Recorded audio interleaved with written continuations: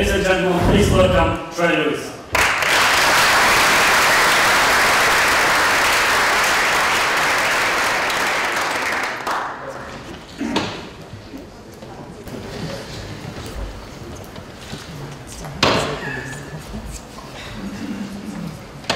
Hello, Guten Abend. Can everybody hear me? In the back, we good? Everybody? Yeah, great. So, do we have subtitles? Can you put them up? I just wanted to, first of all, introduce myself and give me a little background on who I am. I know a lot of you aren't used to seeing me in street clothes, but you notice I'm the one in the middle hooping basketball. So a little bit about myself. My name's Trey Lewis. I'm 24 years old. I'm from Cleveland, Ohio. That's the home of the world champion Cleveland Cavaliers. You know, hopefully we go back to back this year. That would be great. In Cleveland, I grew up with my mom and dad and my two older sisters. Faith has always been a big part of my family. They've instilled that in me since I was very young. So that's a big part of me. You'll hear me speaking about my faith in this message to you guys today. Not only did they instill faith in me, but they also instilled to set high goals for myself. And not just in my sports career, but also in school as well. So school is something that came to me very easy when I was growing up. I was always good in school, but I also set high goals for myself. So I maintained a high grade point average. I got only A's and B's in school growing up. And if I didn't, I would hear from my parents. So they made sure I was on top of my business. I've always loved basketball. I've been playing basketball ever since I was very little. Ever since I could hold a basketball, that's when I really started to play. I tried other sports. I played a little bit of soccer, played a little bit of baseball. Nothing really stuck like basketball. So from an early age, I found my passion was in basketball, but I also was gifted at it. So I would encourage everybody out here to not only find something that you're passionate about, but find also what you're gifted in and go forward with everything you have. And so also in my career, I can relate to a lot of you here because just last year I was in a university and I was sitting where a lot of you are sitting. So I can relate to understanding how tough college can be and having the demands of school and work. But obviously for me, I had a lot of basketball I had a lot of training, I had a lot of school, so it was high demand. So I understand a lot of high demand on a lot of you out here. So one thing about life is you really never know how it's going to end up. You know, you can make all the plans you want right now. You can plan your life how you want it to go, but it generally never goes the way you plan it. Like for instance, I never knew I would be in Germany right now. Just last year, my goal was I've always been to play professional basketball, but I didn't think I would be in Germany. And you have to always be open to new experiences, and this has been a great experience for me coming over here. I've learned so much, and Coach actually talked about that. The few things I picked out from his speech was how indecisive I was coming here, and mainly because you know I didn't know what I wanted to do exactly. You know, I wanted to play in the NBA. That's my goal. That's been a goal since I was very little. But at first, I was really hesitant because I didn't know. But being open, and like I came over here, and it's been such a great experience for me. So that's why I encourage everybody to stay open, and always to be ready for new experiences in life. And since I came over here, I feel like I've grown into a better man. And you know, it teaches you things about yourself that you never thought. You know, I'm learning how to cook for myself. So it's trial and error. Sometimes I mess up, but getting better at it. But just being on your own helps you to really grow up. And I actually attended 3 different universities. So back in the States, I attended Penn State University, Cleveland State University, where I earned my bachelor's degree in communication management and leadership. And at Louisville, my last year, I worked on my master's degree in higher education. So, like I said, I understand the pressures of school and all the papers you guys have to write and all of that stuff. And I know it can be overwhelming at times, but just know that it pays off in the end. if you continue going after it. Another thing I wanted to say was just to, always chase your dream. Like I said, my dream is obviously to play in the NBA, and I'm never going to give up on that. And that's something that I still want to do to this day. And like I said, there's different detours and different things in your life, and you have to be open to them. And like I said, coming over here has been a great experience for me. I can't emphasize that enough.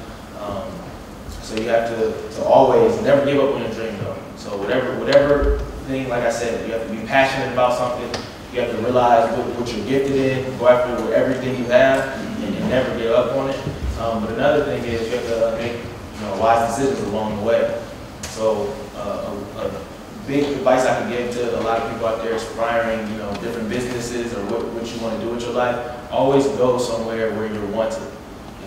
I had an opportunity to go to different teams, but Coach expressed a lot of care, and he showed that he wanted me to be a part of this team. And so I could have went other places, but I don't know if they would have embraced me like I've been embraced here.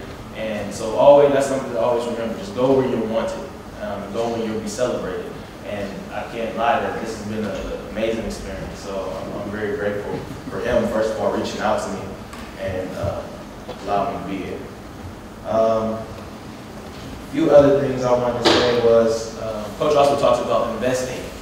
Every day he speaks to us about investing. What we invest in and that's what we're going to reap from what we invest. Meaning, so the time and energy you put into something, that's what you're going to reap what you sow. So if I wanted to be great at basketball, like from an early age, I knew I had to put a lot of time and effort into it. I had to really work at it. So I would spend countless hours perfecting my craft and working on my skills. So every single day I would do that. So I was putting the time and the energy into that, and now you see I'm a professional basketball player. And I say that to say everybody in here has a certain thing they're passionate about. And I was blessed to find mine at an early age, to find out that basketball was something I love to do. Not only did I love it, but I was good at it. So everybody in here has something that they're passionate about, but what you have to do is you have to figure out where that passion and that gift meets, because everybody also has God-given talents, God-given gifts. So each of you have that gift, but you have to find where it meets with that passion and what you love to do. And once those two things meet, then the sky's the limit for you.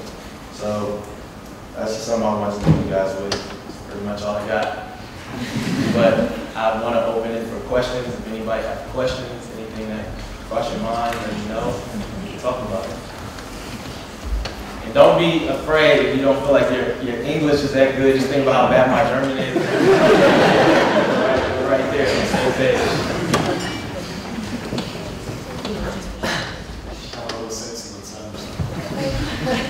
I'll take the chance. So we already heard that it was convincing for you to decide to come to Germany. So what was the decisive factor that you said, okay, yes, let's try it? Yeah, that's a great question. She asked, what was the decisive factor for me really coming here? And that was sitting down, having a conversation with Coach. And I'm always a believer in, dealing with good people. You want to always deal with good people. And that's the thing I sensed in Coach when we sat down. He met me in Vegas. I was actually in the NBA Summer League playing for the Cleveland Cavaliers. And we sat down, we had a conversation, and I could just tell he was a genuine guy, and that meant a lot to me. And you want to deal with genuine people. And so since I came here, he's lived up to everything he promised me and said he would do. So that's was the deciding factor of becoming. So do you have a role model on and off the field? Great question.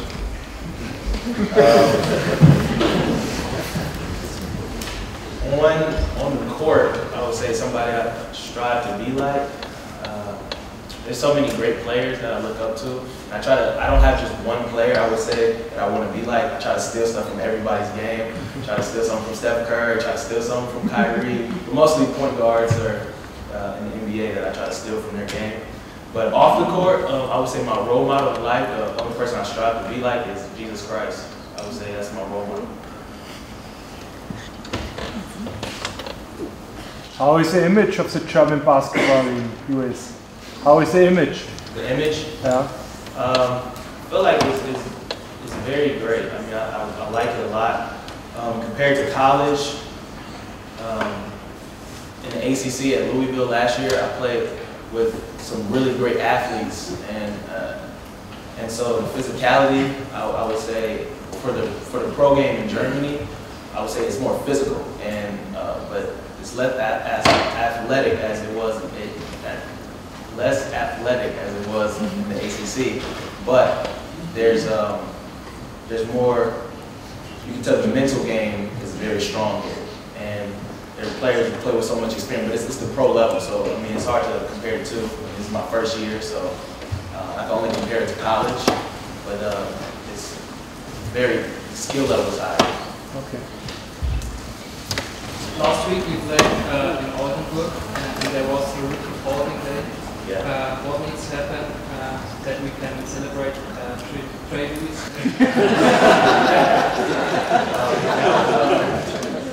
That was awesome to be a part of the scene Ricky Bought. I got to actually meet him and talk to him during the All-Star break, and that was great to just get to pick his mind. And he actually loves it here, and I can see why. I mean, Germany's a great place to be. As far as me, I'm just taking it one day at a time.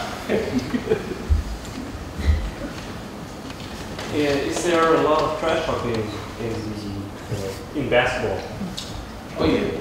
A lot of trash talking everywhere, every sport, but luckily for me, over here, I can't understand a lot of it, so just standing on mine. But no, it's trash talking. It's a part of the game, but it's fun. Do you have one experience of it, or? Oh yeah, me and Andy just got into it last practice.